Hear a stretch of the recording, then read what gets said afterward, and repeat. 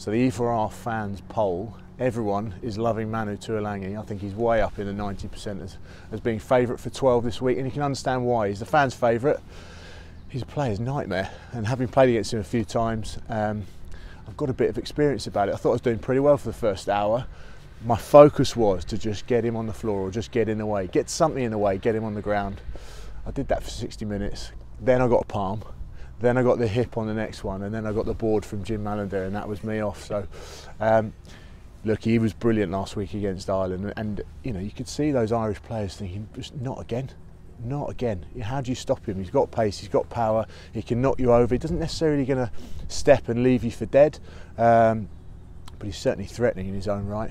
Compare that with Ben Teo. I think a lot of coaches do like Ben Teo. Obviously, Gatlin liked him in the Lions. Eddie Jones, he's a clear favourite, and he did say that had he been fit, he would have started. So I think you see him as someone that really relishes those challenges. You know, if Pickamole picked up from the base this weekend and Ben Teo was at 12, you see his eyes light up and think, right, here we go. This is what I'm here for.